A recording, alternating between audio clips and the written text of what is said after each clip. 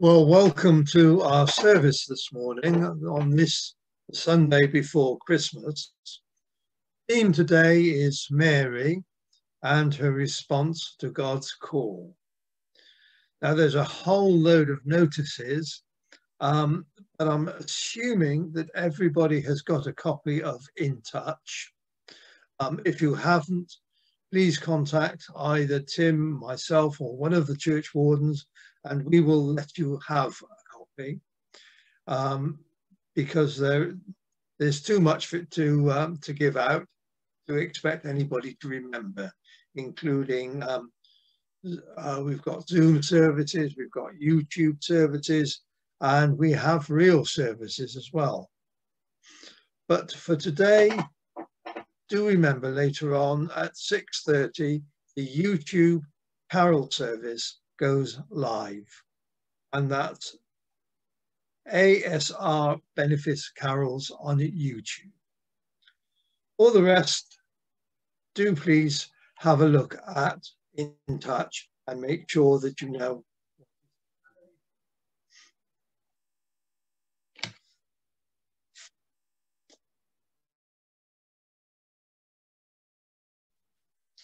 Other in person. Emmanuel, God with us. Even if some Christmas traditions have had to go, Emmanuel, God with us. Even if we might not get to hug family and friends, Emmanuel, God with us. even if we cannot sing carols beside each other. Emmanuel, God with us. Even if Christmas cheer is harder this year, Emmanuel, God with us. We have now the Hymns of the North, Rejoice, and just remember as we're at home, we are allowed to join in with this.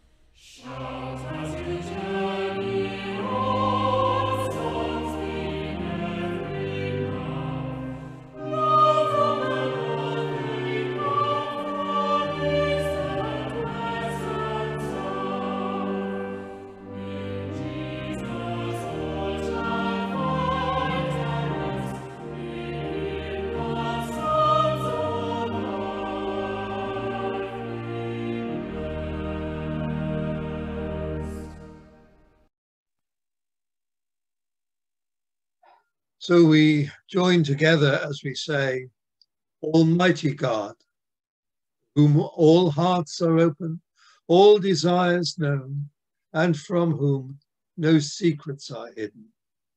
Cleanse the thoughts of our hearts by the inspiration of your Holy Spirit, that we may perfectly love you and worthily magnify your holy name. Through Christ our Lord. Amen. And the collect for today.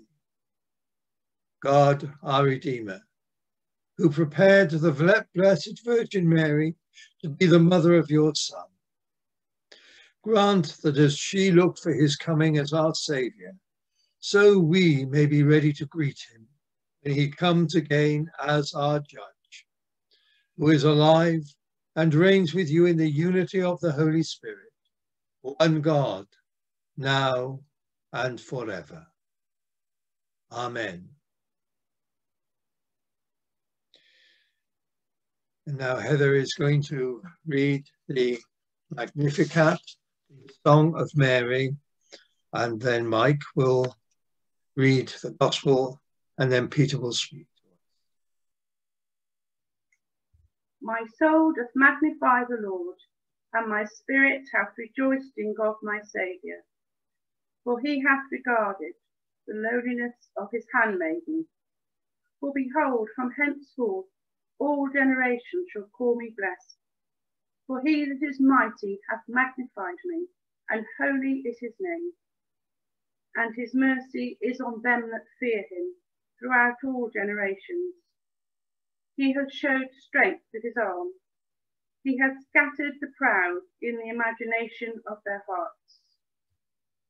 He hath put down the mighty from their seat, and hath exalted the humble and meek.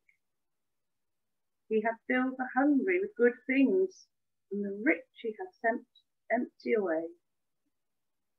He, remembering his mercy, hath opened his servant Israel, as he promised to our forefathers, Abraham, and his seed forever. Glory be to the Father, and to the Son, and to the Holy Ghost, as it was in the beginning, is now, and ever shall be, world without end. Amen.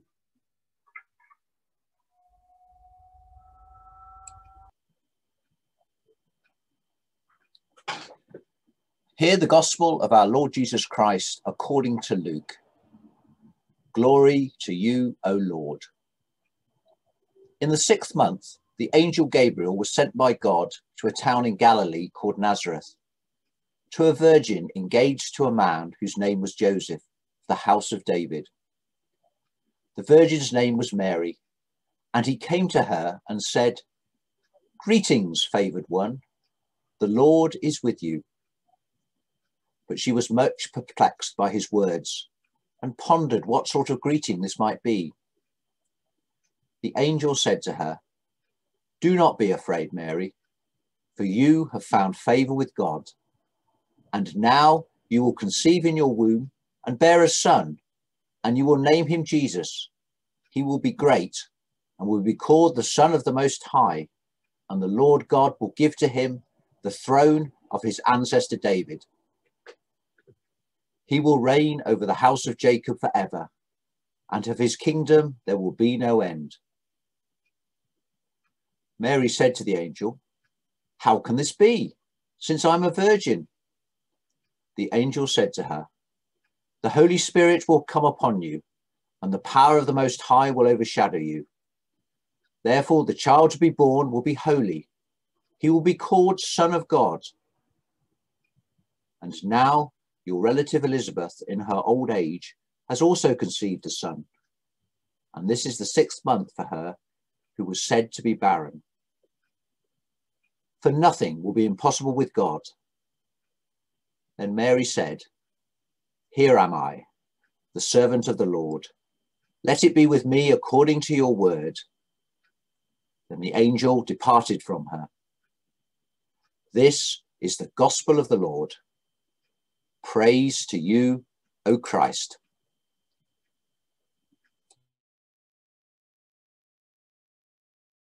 May the words of my mouth and the thoughts of all our hearts be always acceptable in your sight, O Lord, our rock and our Redeemer. Amen. When I left the Roman Catholic Church, I find it amusing that actually they asked an ex-Roman Catholic to preach about Mary, but when I left the Roman Catholic Church and joined the Anglican Church, I noticed, I was quite surprised how many differences there were. It took me a long time, and still I struggle with the variety of churchmanship in the Anglican Church. At that time, there was a lot of difficulty with the healing ministry, which was, as far as I was concerned, part of the scenery in the Catholic Church. But the most striking was the role of Mary. I felt she'd almost been airbrushed out from the excessive role that the Roman Catholic Church has. She seemed to be reduced to the 4th Sunday of Advent and the Christmas story, and that's about it. I really still wonder why we give the Mother of God such a minor role. I think in the zeal of the Reformation, in quite rightly combating the almost deification of Mary, I think that, in my opinion, they probably threw the baby out with the bathwater. And even now, after Vatican II, there are quite a few evangelical eyebrows raised at what goes on in countries in particularly South America. But then I had a look, and she isn't mentioned at all in the Gospel of Mark. She's only referred to as Jesus' mother in John. But then, when you look at Matthew and Luke, she has quite a major role, from the moment of conception right through to being at the foot of his cross on Good Friday. But maybe it's because of my past. I think she still has a very important role to play for us, possibly more than any of the other saints. I don't know. I mean, I love Luke's understatement. She pondered what this sort of greeting this might be. I'm not exactly sure how I would react if I was confronted by an angel, but anyway, she was a little perplexed at least. But I think there's a lot here. I do worry about some of the Roman Catholic teaching of the fact that she too was immaculately conceived and becomes something especially holy in order that she can give birth to the Son of God. Yet what we're told is it's a poor, possibly teenage Jewish girl who didn't even ask for that. Didn't even ask to be the one who would bring his son into the world. And he can be in us just as we are, just as Mary was, human flesh in all its difficulties and brokenness. But I do believe that one role that Mary did play, which is, I think, still quite useful, was a focus on God's feminine side. The Orthodox Church gets around this by referring to the Holy Spirit as she, but I think for people who actually struggle with the almost over-the-top maleness of God, that Mary can actually provide a little bit of a balance there, as the person who actually brings the physical life to God. Only she was the key person in bringing God's Son into the world. She was responsible for raising him. She raised him right through until his ministry. And on the cross, Jesus makes sure with John that she is looked after. Surely, if she was that important to Jesus, she's that important to us. Yet, soon after, after Jesus was born, she's given this prophecy by Simeon that it will be a painful time, that a sword will pierce her heart. She still goes ahead. She was probably ordinarily religious, but probably nothing very particularly special. Remember, she came from a poor family. She was, as a woman, she was right at the bottom of the social order, yet God chose her. And I find it interesting that both the Incarnation and the Resurrection both use women called Mary, one of whom has an extremely dodgy past, but the other one probably both coming from poverty roots. So as I said before, Mary hasn't really sought or even dreamt of this. But her reaction is not like Zechariah's. Zechariah questions as to whether God can actually do it. But Mary's is not actually to question whether God can do it, but actually ask him how he's going to do it. She doesn't actually worry about the cost. And when she visits Elizabeth later on, her response is these wonderful words, the Magnificat, which I've chosen their alternative canticle for today, because we only ever use them in evensong nowadays, and I think they've rather got lost. They are a really beautiful opening of a heart to God, and something that we can use to open our hearts to God too. But it's interesting that if you read Hannah's prayer in 1 Samuel, you'll see that an awful lot of the Magnificat actually appears in that. So Mary was obviously quite devout and had a good knowledge of Scripture to be able to use that. But I'm not asking for us all to get down and pray Hail Marys or anything like that. But I want us to at least look at whether we are missing something important. Because Mary's gift to us was the Saviour of the world. And the corollary to that is that God's gift to us is that he is born in us for the world through the Holy Spirit. Now, it might be a bit corny to say we give birth to him just like Mary did, but there is a truth there. And it's up to us to nurture that Christness within us so that we can then pass it on to others and awaken those who don't know Christ to the fact that God actually is present in their lives too. Like Mary, we don't have to ask for this. All we have to do is to receive it, because God lives in us already.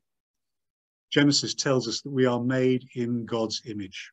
That means we have his image in us, deep within us, whether we want it or not. So let's think about what the Magnificat tells us. To be hungry with good things. To let the Lord's power work through us. To let him raise us up to receive his grace and mercy. But I believe the message today, above all, is that we're also asked to follow Mary's example and to go out and shine the light of Christ, the light of the love of Father God in these dark times. Merry Christmas to all of you. May we all know the light of Christ this Christmas. Amen.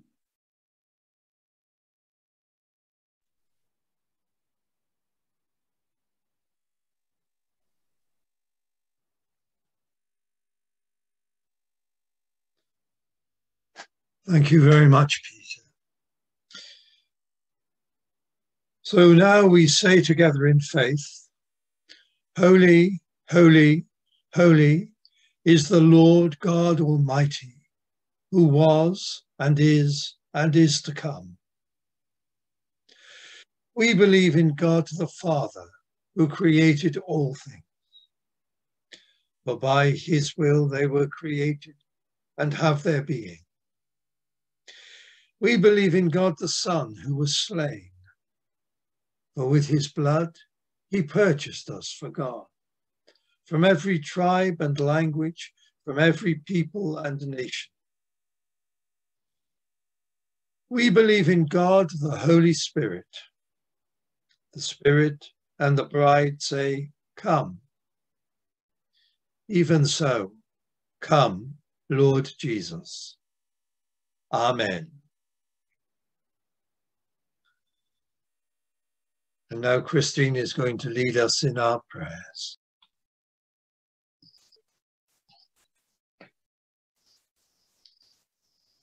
We thank you, Lord, at this time of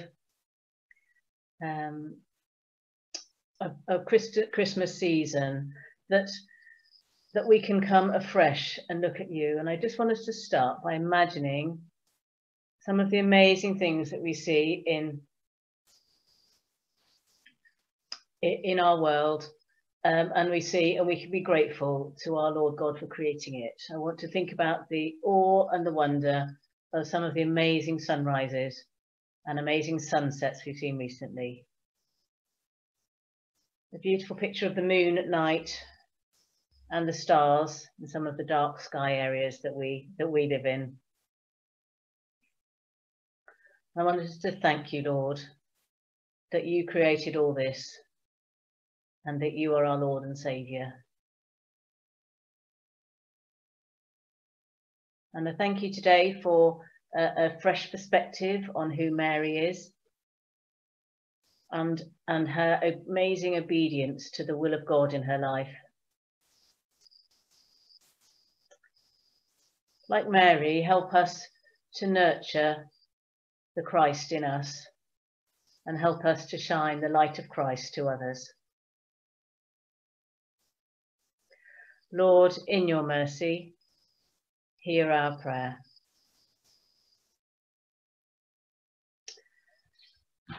We pray for our world, in the areas of our world that people are living with conflict as well as living with coronavirus. We pray for the people in the Holy Land that the conflict would be stopping in this season to enable those who wish to worship freely be safe to do so. We pray for those amazing scientists in our world creating the vaccine, and we pray for a fair distribution of the vaccine to all countries, irrespective of the country's wealth. We are thankful that the Oxford vaccine has been designed to be transportable and also has been created as a non-profit vaccine. We pray for its safety and its effectiveness, and we pray that it will quickly get to the places that it's needed. Pray for its swift licensing and production and distribution. Lord, in your mercy, hear our prayer. In the UK, we pray for calming of people's fears. There's so much uncertainty and lack of faith in our government and leadership because of all the changes. We pray for people to understand why the Christmas rules have had to be changed and to be prepared to change their plans. We pray for those unable to travel to family this week and for those who may be alone at Christmas. We also pray for a positive conclusion to all the negotiations with the EU. We ask that you would intervene to make a compromise on both sides to enable a common agreement, put an end to the stubbornness and selfishness and power play, and bring in accord and acceptance. Lord, in your mercy, hear our prayer. We thank you for our communities and the benefits who are pulling together to enable accessible events during the Christmas season. With all the lights up, flying angels and Christmas windows, it brings a much needed smile and community unity. We thank you for our local businesses and shops, which are especially busy and work so hard. And we are thankful for our schools and teachers who have adapted and gone the extra mile this extraordinary year. We pray for the large number of Kings of Wessex pupils who will be self-isolating right over the Christmas period and the impact on their families. Lord, in your mercy, hear our prayer. And we pray for those who are unwell. Let's take a moment of silence to lift up those in our hearts that we know who especially need our prayers, that we know who are near and dear to us, and that we've heard of who may be in hospital, undergoing treatment, possibly in ICU with COVID. We lift them up because you can hear all our prayers at the same time, Lord.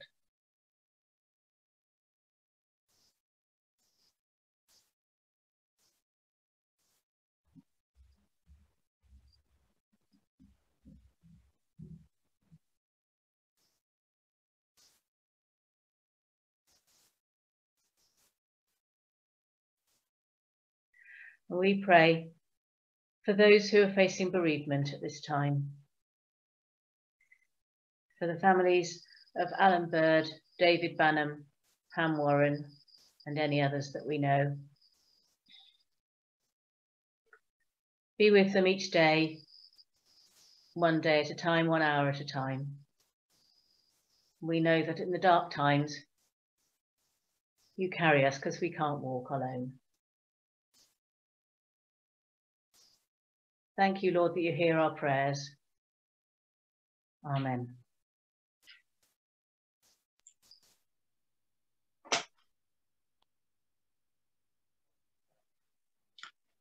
So in the tender mercy of our God, the day spring from on high shall break upon us, to give light to those who dwell in darkness, the shadow of death, and to guide our feet into the way of peace. May the peace of the Lord be always with you, and also with you. And if you wish to, please unmute just for a moment so that you can wish people peace. So peace with you all. Peace be with you all. Peace be everybody. Peace with you. Peace be with you. God bless you all. Happy Christmas. Thank you, Aileen. Yes, and to you. And I suggest we now mute again.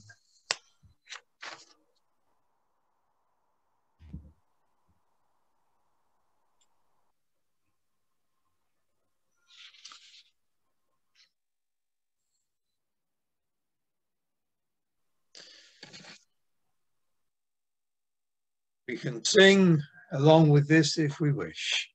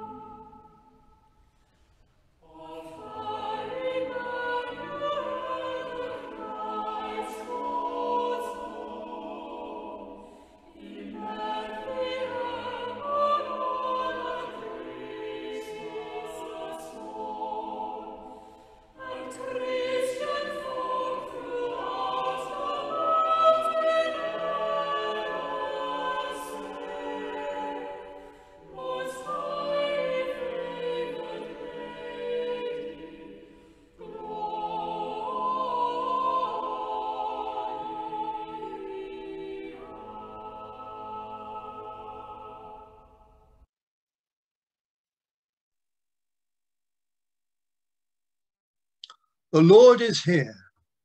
His Spirit is with us. Lift up your hearts. We lift them to the Lord. Let us give thanks to the Lord our God. It is right to give thanks and praise. And now we give you thanks, because your Son, our Lord, was awaited by prophets, announced by an angel, conceived by a virgin, and proclaimed at last to men and women of every race. On the night he was betrayed, at supper with his friends, he took bread and gave you thanks. He broke it and gave it to them, saying, "Take, eat. This is my body, which is given for you. Do this in remembrance of me." At the end of supper, taking the cup of wine, he gave you thanks and said, "Drink this, all of you. This is my blood of the new covenant, which is shed for you and for many for the forgiveness of sins. Do this in remembrance of me." As we proclaim his death and celebrate his rising in glory, send your Holy Spirit, that this bread and this wine may be to us the body and blood of your dear Son. As we eat and drink these holy gifts, make us one in Christ our risen Lord. With your whole church throughout the world, we offer you this sacrifice of praise and lift our voices to join the eternal song of heaven. Holy, holy, holy Lord, God of power and might, heaven and earth are full of your glory. Hosanna in the highest. And so we join together in the words of the prayer which Jesus himself gave us, as we say, "Our Father in heaven, hallowed be your name. Your kingdom come, your will be done on earth as in heaven. Give us today our daily bread. Forgive us our sins, as we forgive those who sin against us. Lead us not into temptation, but deliver us from evil. The kingdom, the power, and the glory are yours, now and forever. Amen."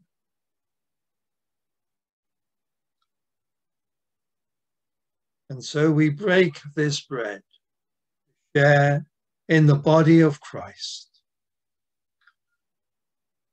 Though we are many, we are one body, because we all share in one bread.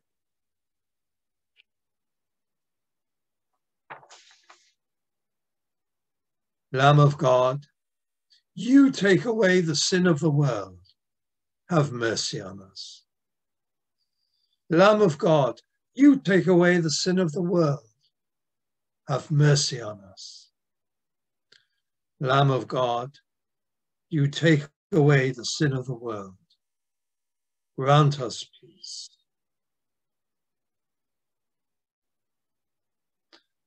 And so now we either receive the bread and the wine, or we spend a few moments just being aware of the presence of God with us.